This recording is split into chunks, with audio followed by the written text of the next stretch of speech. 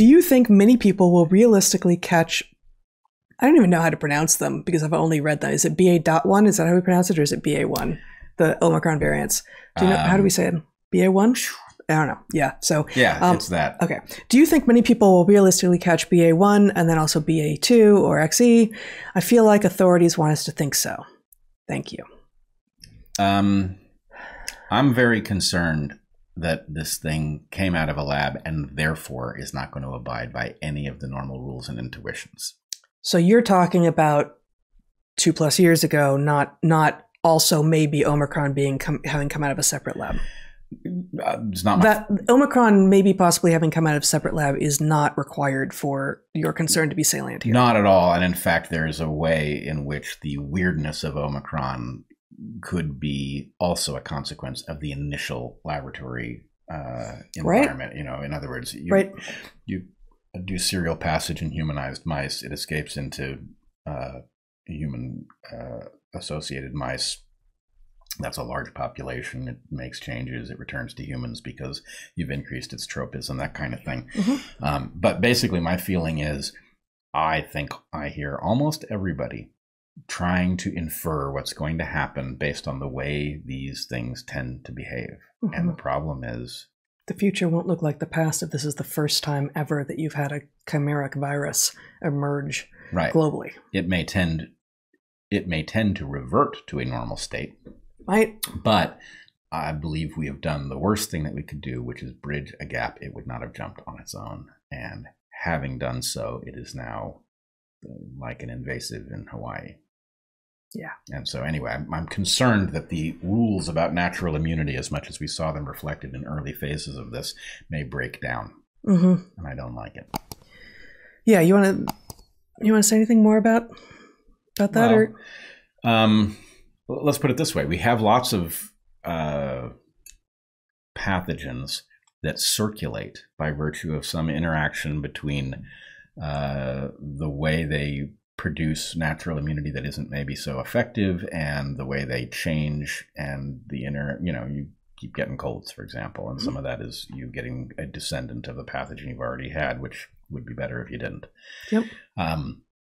So the question is, did we fast forward the process? What did we do here? And again, I would remind the people we've also talked about, not only is the tropism very, very high, but the range of tissues that are impacted by this thing is also anomalously high for reasons that I believe also have to do with the laboratory origin. And so, what the hell, Anthony Fauci? Yeah, it's really not like anything else that we've seen, that we individually have experienced, and certainly, it's not.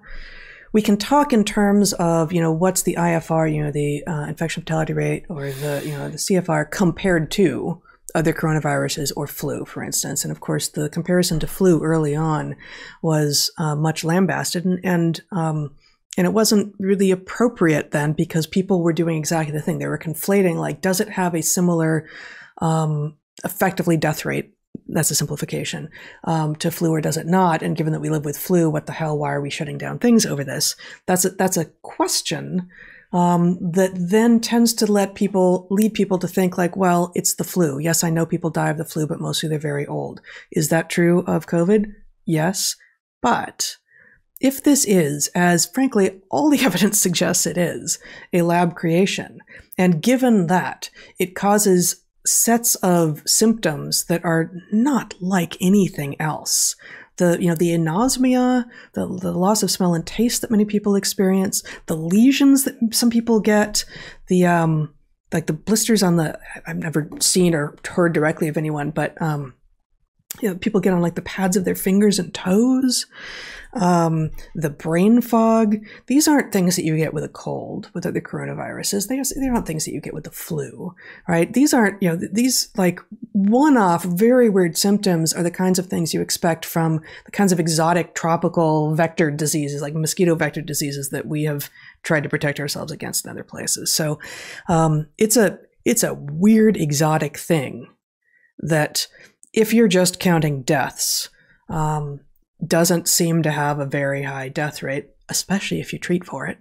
Yeah. But what are the long-term effects of having been exposed to it multiple times if you end up with symptoms? Like, what does it persist in tissues? Does it affect longevity? This is a question that we don't hear people talking about. Yeah, or at least not very well. And if you take the model,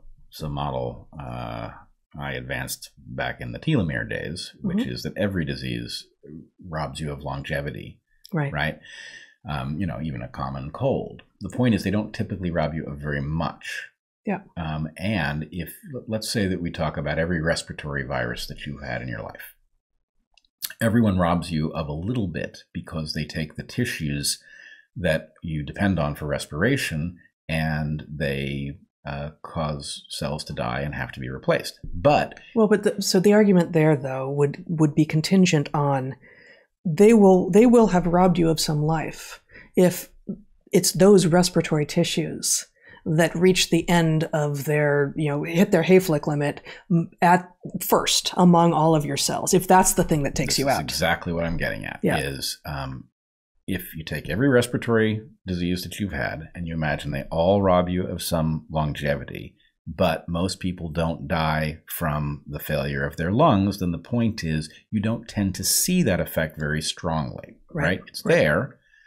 But in the case of something like SARS-CoV-2, which impacts many, many tissues, and the argument that I've put forward before is that that's because if you give this disease to a bunch of ferrets in a cage in a laboratory, they don't have to keep functioning well as ferrets in order to spread it, unlike a wild disease that has to keep its host healthy enough to succeed. So the anosmia in particular is conspicuous because a ferret that can't smell probably starves to death. So the point is, but a ferret in a cage doesn't need to smell in order to find its chow.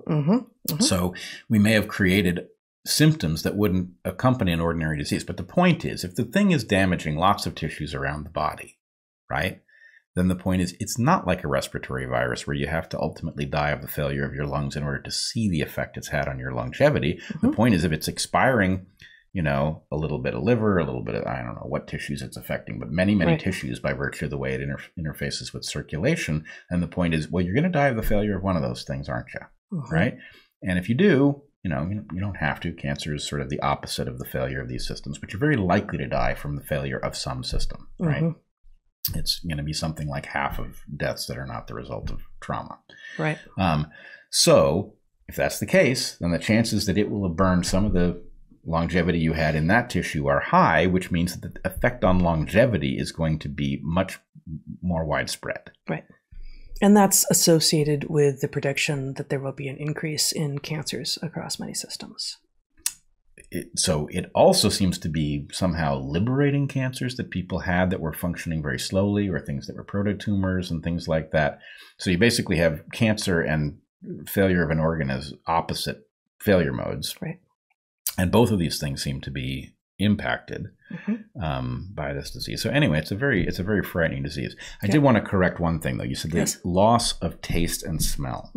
Now, absolutely people lose their sense of smell, but I think a lot of the people who say they've lost their sense of taste never had taste in the first place. Oh, okay. I stand corrected.